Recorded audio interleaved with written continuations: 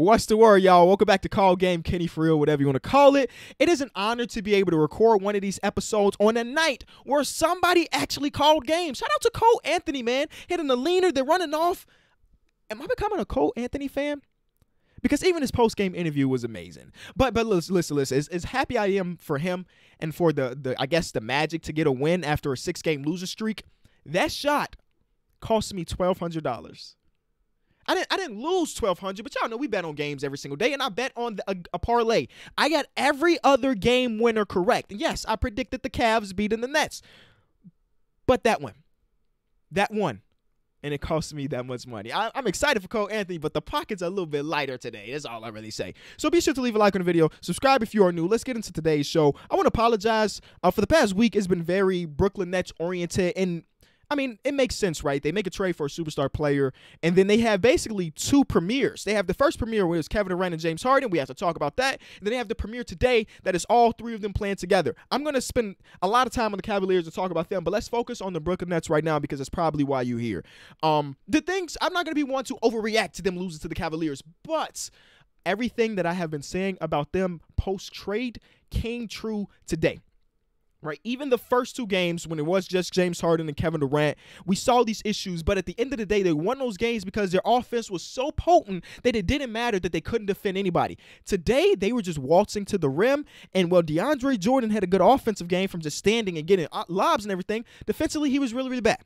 Right, defensively, he's really, really bad. As a team, defensively, they were really, really bad. The Cavaliers are the worst offense in basketball right now. And they gave up 147 points. And forget about overtimes then. Even in regulation, they gave up a ton of points to a team that is A, the worst offensive team in basketball, and B, missing two starters. It's not a good sign. It's just not a good sign. And on most days, Kyrie, KD, and James Harden will have the ability to outscore their opponent. But there will be days like this where the defense is just not good enough to hold a team. Shout out to Collin, Sexton again. I'm going to talk about the Cavs, but shout out to him for just pretty much taking over this game. No matter what defender they threw at him, he was just hitting those shots. But the thing that scares me a little bit, and I know you want to win every single game, especially a team that is trying to compete for a championship, especially the first game of all three of them playing together, it scares me a little bit at how much playing time the big three got. I understand Kevin Durant says he's 100%. James Harden is in his prime. He's 100%. Same thing with Kyrie Irving. 50 minutes, 48 minutes. And again, it was a double overtime game. That is a ton of minutes. For Landry Shamet to get a DNP coaching decision was very weird to me, especially when Joe Harris played 41 minutes and didn't shoot well. Bruce Brown playing 7 minutes is confusing to me because he had been very good for your team the past 2-3 weeks. So a game that is grinded like this, and you have an idea that this might go to OT and stuff, there should not be 50 minutes play for some of these guys. And now it's like, okay, what was it worth? Right, sure, you built a little bit of chemistry, but what was it worth because you called it L? And my biggest takeaway from this, or something that James Harden's going to have to do, and again, it's only his third game with his team and his first game with Kyrie Irving, when he is the guy on that second unit, he has to treat it like he's back in Houston. That's all. Play James Harden ball. When Kyrie and KD ain't on the court with you, it's your team at this point. And I think he's still trying to figure that out because he was playing kind of passive in the second unit. And with that second unit, they need him to be goated because, again, they're missing depth.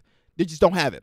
So, again, I'm not going to overreact to some of the things. I don't know what the remedy is for their defense because this is a team that I would see taking plays off, especially in the regular season, because they do believe that they can outscore everybody.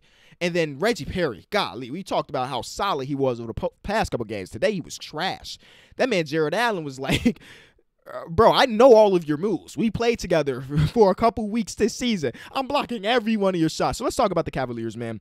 Collin, Sexton is basically turning into prime Michael Jordan in overtimes. Was a pleasure to watch. I have ordered a Sexland shirt a couple days ago. Wouldn't it have been amazing if I would have had it today? Now, of course, no Darius Garland, but it would have been amazing if I could just show up with that shirt today, right? Andre Drummond's minutes took a significant hit because guess what? The young guy, Jared Allen, looked better today. And I love that JB allowed his younger guy to be the one on the court when it really mattered. And not just going with, okay, Drummond right now, he looks like an all-star this season, but particularly this game, he's turning the ball over. I mean, he's doing Drummond stuff without the Drummond-type offensive production. So let's go with the young guy. Young guy's playing great defense. Jared Allen is such a good defender, bro. It is ridiculous. And of course, Collin Sexton. I like this team. Y'all know that. I've been talking about them in the beginning of the season before Collin Sexton and Darius Garland went out with an injury. I was talking about how fun this team was, and today they showcased that. Cedi Osman was such a big game. I hope that a lot of people are tuning into Cavs games now, even though, like I mentioned, they are the worst offensive team in basketball. But what makes that somewhat okay is they're also the best defensive team in basketball. It's one extreme to the other, which is so crazy because the past 2 seasons, the Cleveland Cavaliers have been the worst defensive team the previous 2 seasons, and now they are the best. Just like that. They snapped it on. I don't understand it. It was fun to watch today, and Twitter's overreacting and everything, and it was just a fun watch. I think everybody in the NBA world was watching this game because, again, Kyrie, KD, and James. So that was my takeaway from that game. So we'll move on to the next one. The Mavericks end up beating the Pacers. We're going to use this. First of all, I feel bad for Indiana Pacers fans with the injuries. I mean, Karis LeVert, TJ Warren, and now Miles Turner. But what I was saying, let's reference this game right here in the next couple weeks to why Miles Turner should be in Defensive Player of the Year conversations, bro, because they can guard anything. The paint was free cheese. And this is what blows my mind when people say, just trade Miles Turner and let Sabonis run the center. Sabonis can't hold his own down low. It's a fact. Offensively, he's a dog in the paint. Defensively, he ain't got it. And that's why Miles Turner is so valuable to this team. I feel like people that say just let Sabonis run the center aren't actually watching the Pacers play basketball.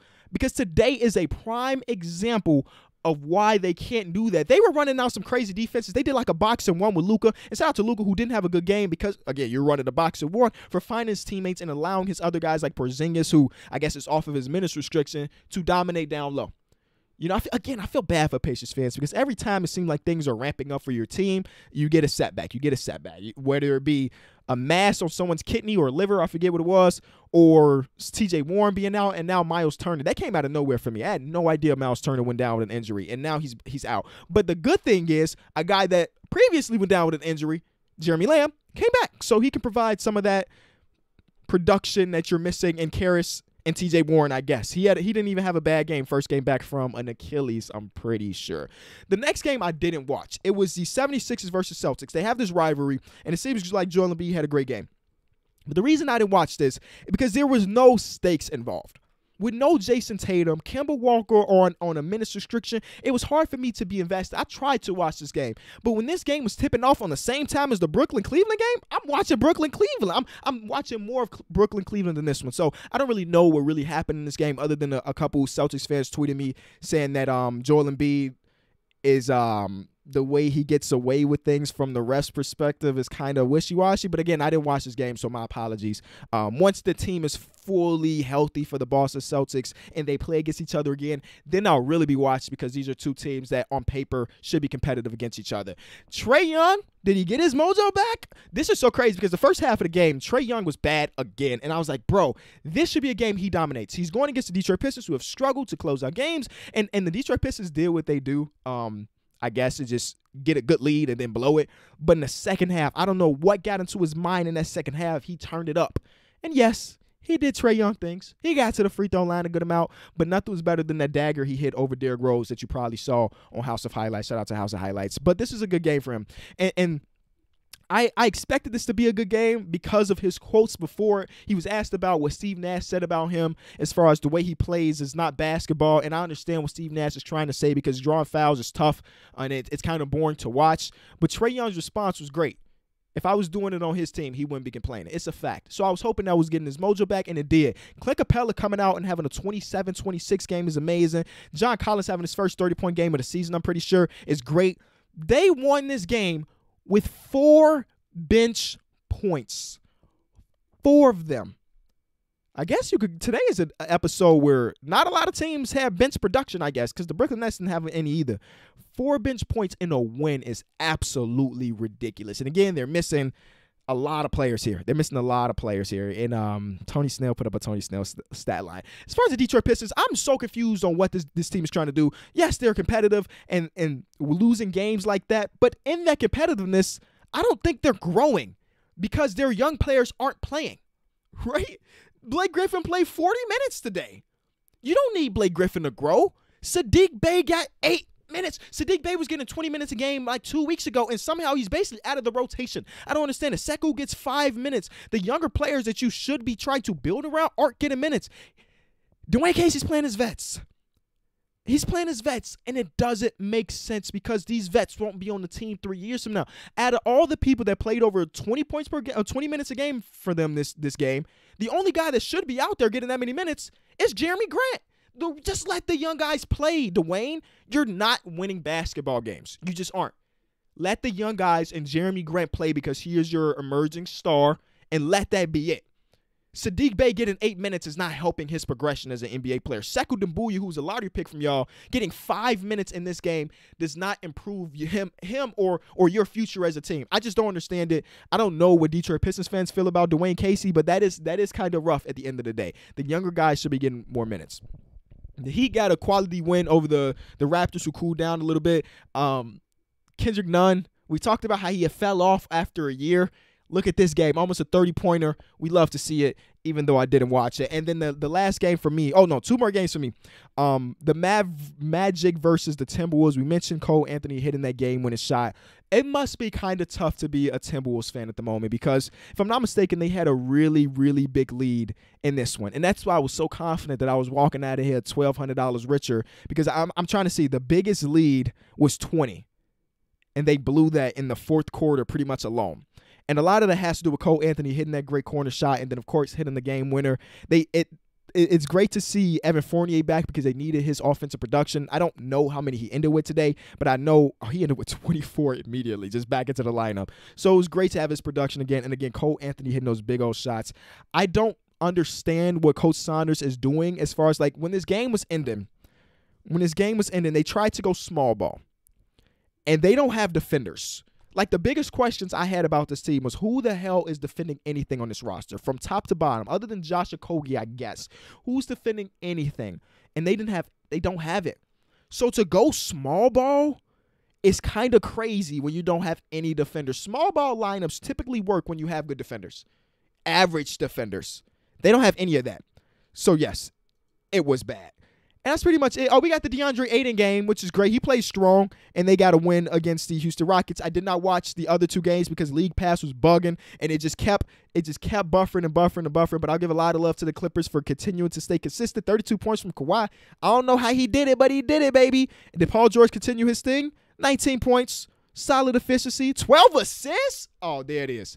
Shout out to Paul George, man. That's all, man. Hope you enjoyed it. Be sure to leave a like. Oh, before we end this one, I'm going to say this to the end so you can click off if you want to. Please don't try to, like, hit me in my DMs or my mentions. Like, Kenny, be sure to talk about this game. I'm only one man, and I can't watch every single game, right? I can't watch every single game. So I may have missed your favorite team's game, but that's not going to happen for all 72 games. So I may not have talked about your team today, your game today, but I might hit them on the next game. Just be patient, man. Be patient with me. It's a one-man team around here. You know what I'm saying? I'll see y'all soon. Call game.